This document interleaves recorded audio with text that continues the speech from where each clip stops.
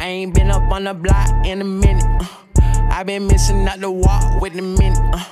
I been building up the blocks like a million. Elliot got water dripping out the ceiling. Oh my God, boy, he got a Glock. Oh my God, boy, that boy on top. What up, business John? It's your boy Ibskelso coming back with another MX Bikes banger. I'm here at the new track, actually just dropped today by my boy Falcon on HSM. It's called Adrenaline.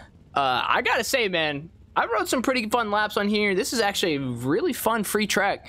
I'm super excited that I feel like this was his first track. He said that it made he did it in about 140 hours. Took him 140 man hours. So we're here on the KTM 250 with a couple HSM friends and a whole bunch of other guys. See what we can get into.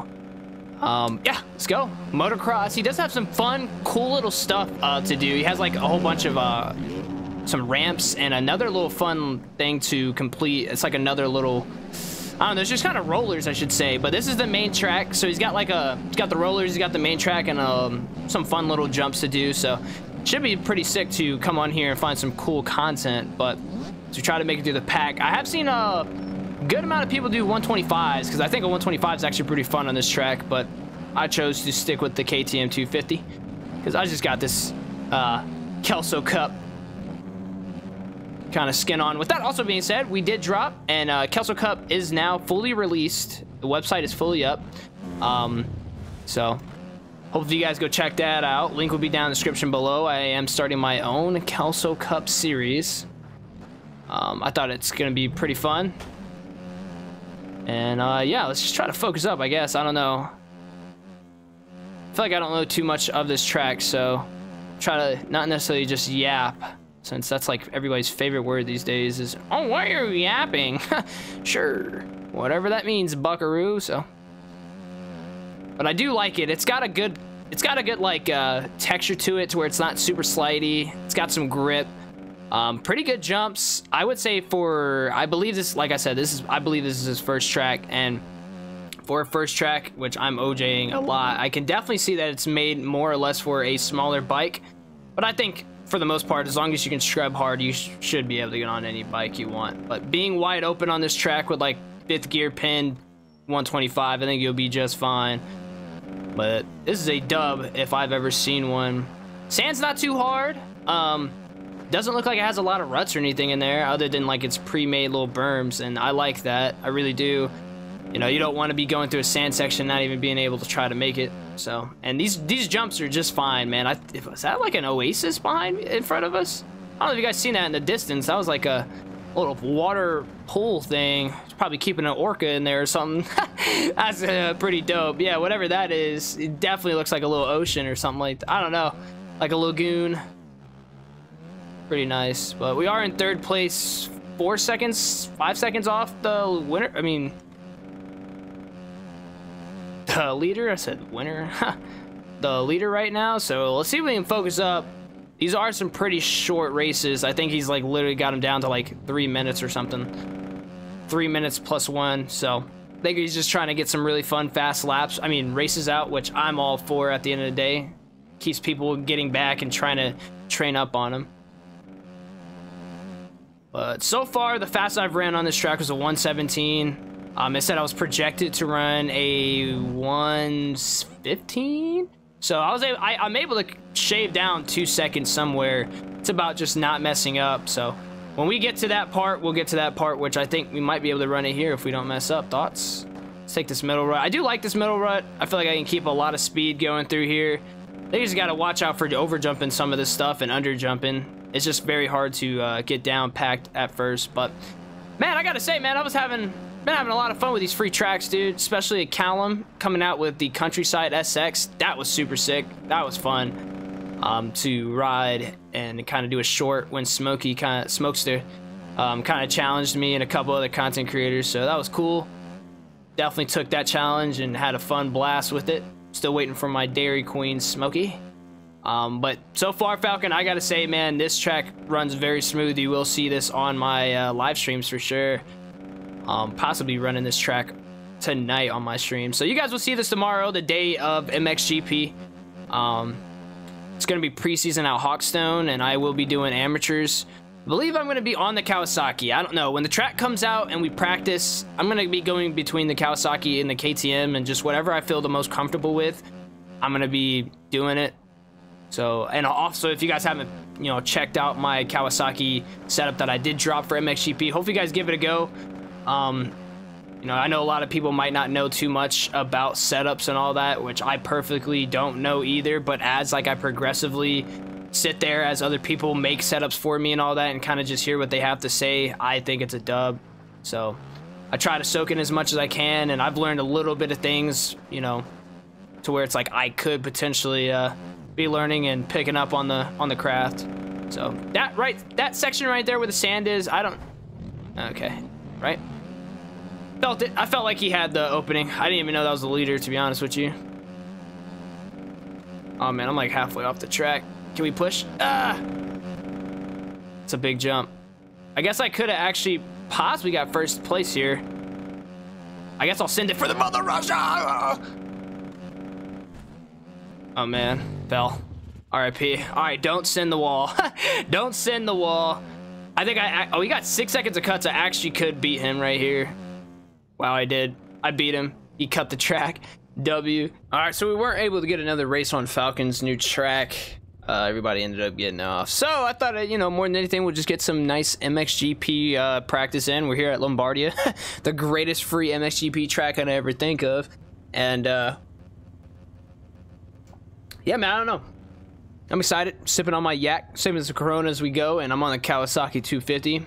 I just released this, like I said, I just released this setup, so hopefully you guys give it a go. Hopefully you guys enjoy it, but it looks a little gloomy out today. See if we can get a good little nice little race in. I don't know if anybody's fast or anything or what's going on in this John, but get active with it. Drop that gate. Nice little start. I mean, I gotta say, with the rod length switching, probably was the best decision I could ever ask for, because now this bike is just zooming and I get a lot of power in second gear. So I just, okay, I don't know what that was. Looks like my bike didn't want to stand back up halfway through, so unfortunate. We'll just go ahead and take this outside as we see Masty. Now, I really want to test this because Masty's doing amateurs as well, and he's on the KTM, which is the bike I want to use, or kind of the two bikes I've been going back and forth with. So I really want to put this to the test right now, and he's on my team, so I know he's probably using the same exact setup as I am. So I really want to test it out and see who has like the better speed. I love railing this outside, but honestly, so far, I think the Kawasaki might just be the win here.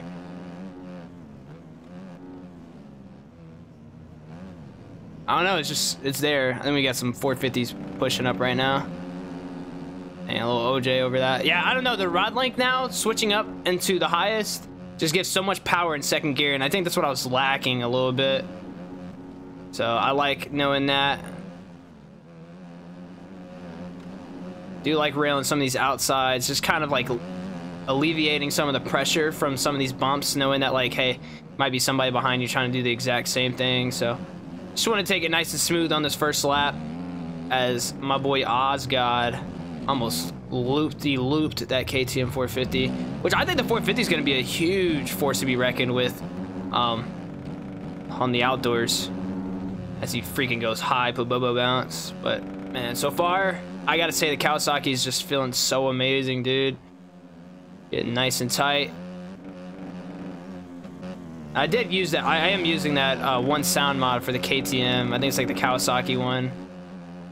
Go back down to second. Oh, can't believe I saved that. Let's go. I'm just gonna take the outside. F it. I ain't gonna try to battle him that. But this is another test right here to see which one's better. Which one's better? Because he's moving and grooving, but so am I, baby. Oh, got him, dude. I think I got this bike dialed, dude. I'm not gonna lie. He went pretty high off that jump, even though he did OJ.